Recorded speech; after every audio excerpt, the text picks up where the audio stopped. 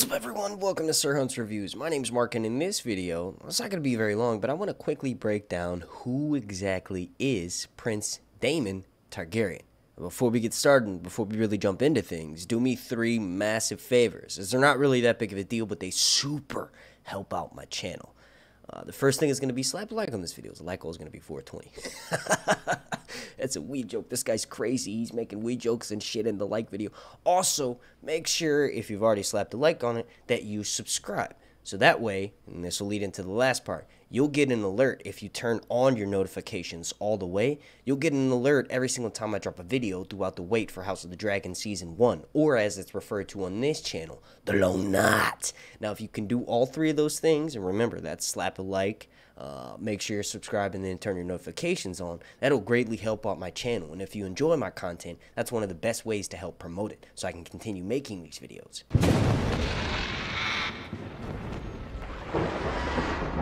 Now, for those who are unaware, Prince Daemon is the brother of King Viserys. King Viserys is being played by Paddy Considine, and Prince Daemon has been confirmed as of recently to be played by Matt Smith, who is most commonly known as the 11th incarnation of Doctor Who. That version of Doctor Who, I'm not necessarily a massive Doctor Who fan, although I have seen the series in the past, but that version, the 11th incarnation of Doctor Who, is known to be a darker version. Matt Smith can tap into something that makes the energy and the scenes that he's in on screen put off like a dark aura about him. And that's a key thing that needs to be realized when going into who's going to be able to play Daemon the best on screen. Not necessarily who looks the most like Daemon or who looks the most like a Disney porn star, but who can draw that energy that you need to properly channel Daemon. Now, for those who are unaware, Prince Daemon Targaryen was a member of House Targaryen, obviously, and the uncle and later husband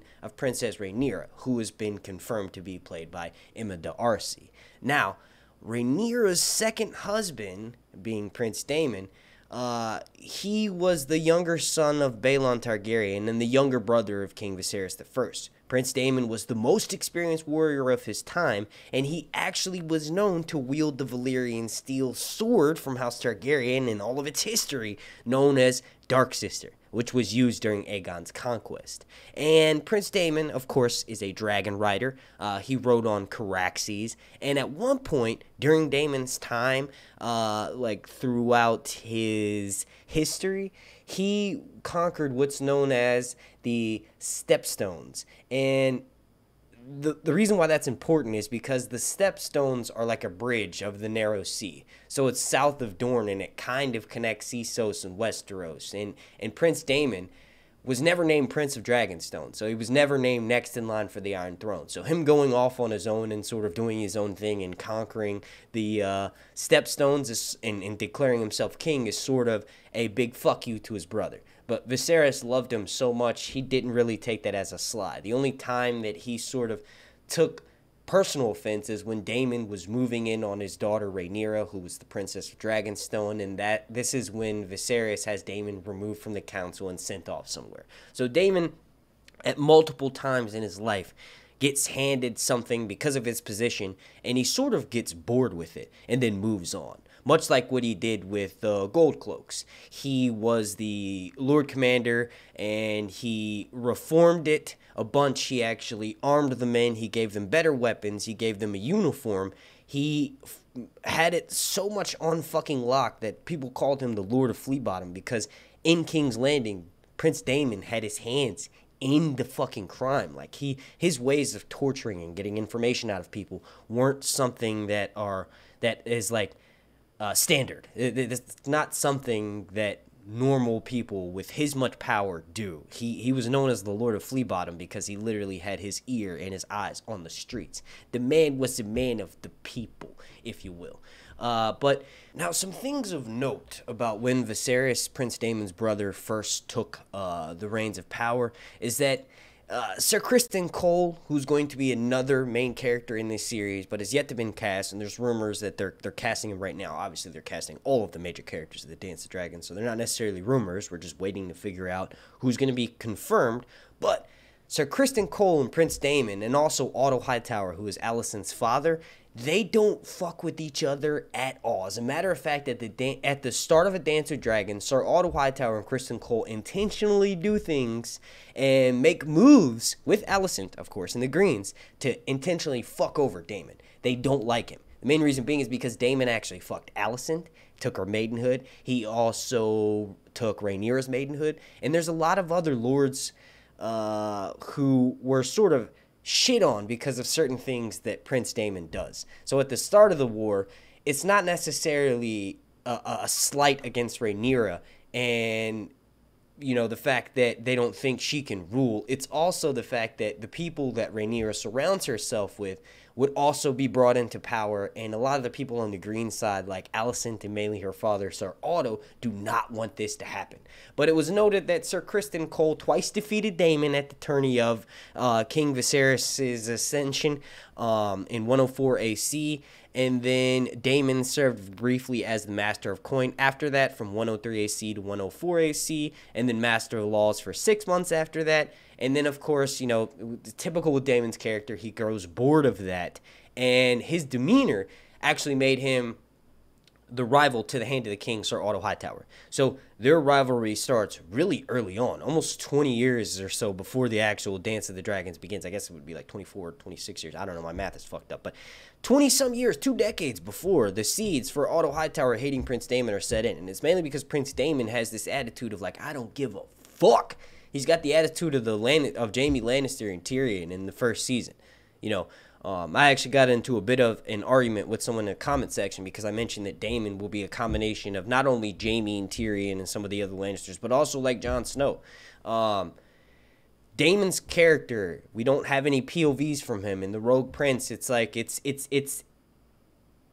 there's a lot of his character that are left up for interpretation. We hear one thing about him from certain characters, but then we also hear other things about him from other characters, and he's sort of a conflicted person. It's very similar to Jon Snow in the books.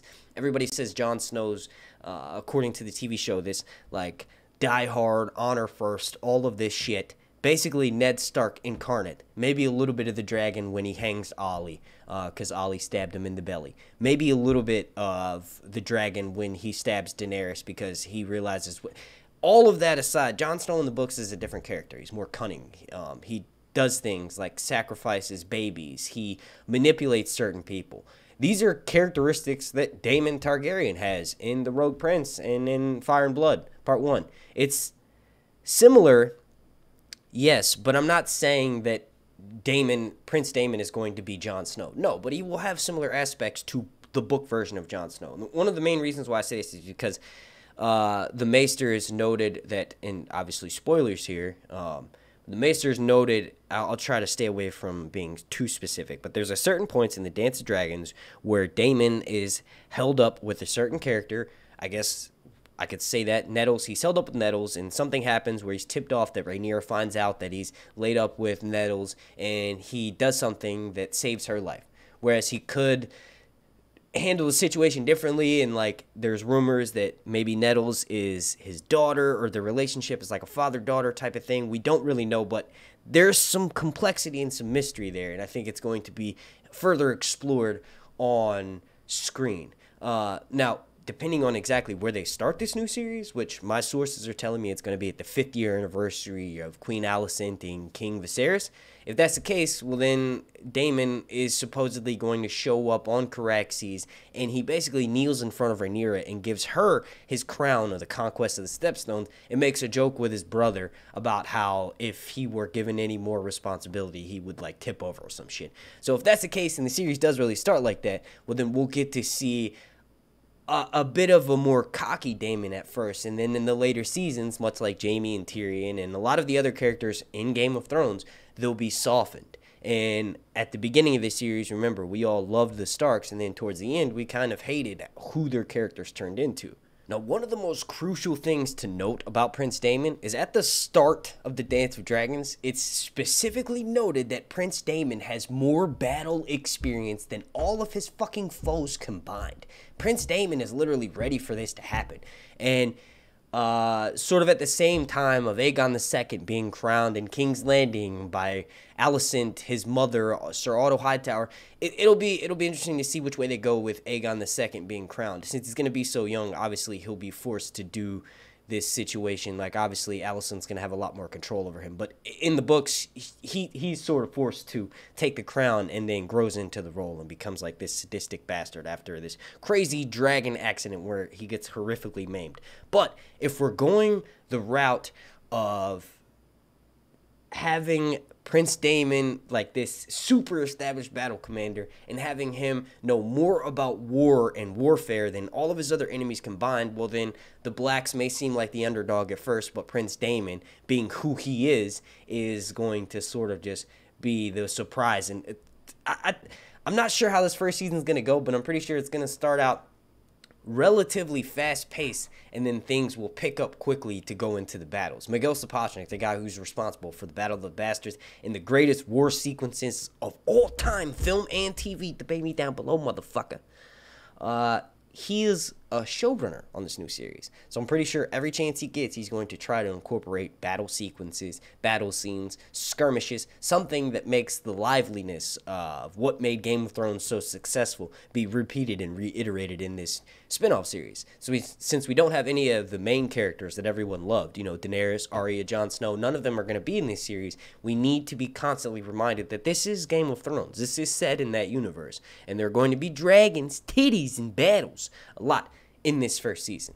But what's interesting is that Daemon actually, he puts the crown of his grandfather, Jaehaerys I, on Rhaenyra at the same time that Aegon II is being crowned in King's Landing. But Daemon actually leads the assault on Harrenhal. He captures a ruined castle from Sir Simon Strong without conflict by landing Caraxes on top of the Kingspire. And after hearing about the death of his stepson Lucerys at the hands of his nephew Prince Aemon, this is when he decides to hire Blood and Cheese to murder Aegon II.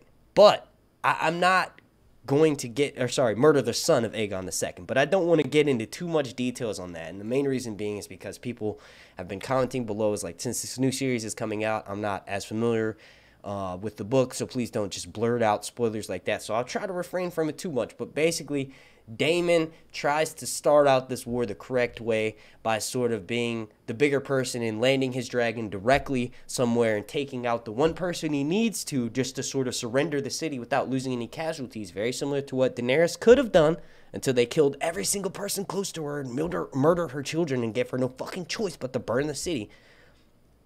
Daemon does something very responsible at the beginning. He tries to save as many people as possible. But once he finds out that his stepson and nephew was brutally murdered, well, then that's when he says, fuck it. And that's really when this war starts to get kicked off to another level. It's escalated. At first, there's like tension being built and all this stuff, and it was like bound to happen eventually, but Daemon tried to handle things initially the correct way. And that's what I mean when I say Daemon. It has some of Jon Snow's character aspects. He's somewhat of an honorable person. He's gray like every single other character in Game of Thrones and every single character in the real world, in real life. No one is black or white. We're all gray down the middle. We all have our positives and our negatives, but Daemon is going to be a fan fucking favorite. And Matt Smith, I think, is an excellent casting choice. And if you all agree with me, well, then let me know down below in the comment section. And also, if you enjoy this style of content where you have to look at my ugly fucking face for 90% of the video, well, then let me know. Because these videos do take a little bit longer to make, but I enjoy making them because it makes me feel more profesh. Well, alright, I want to thank you all so much for watching. If you could, please do me the massive 3 favors, as they're free, and I want to it really helps me out. Slap a like on this video. The like goal is going to be 420. Also, make sure you're subscribed, and this is the most important part. If you've already subscribed and slapped a like, make sure you have your notifications turned all the way on, so that way you'll get an alert every single time I drop a video throughout the wait for House of the Dragon Season 1, or as it's known on this channel, the Lone Knot. Super special shout out to every single person you see listed right here. And they're all members of my Patreon family over on patreon.com/SirHuntReviews. And if you all watching this video are interested in joining and showing some support to me, well, then check out the link down below in the description, or one of the links that's popped off in this video. I want to thank you all so fucking much for watching. My name's Mark, and this has been Sir Hunts. Reviews.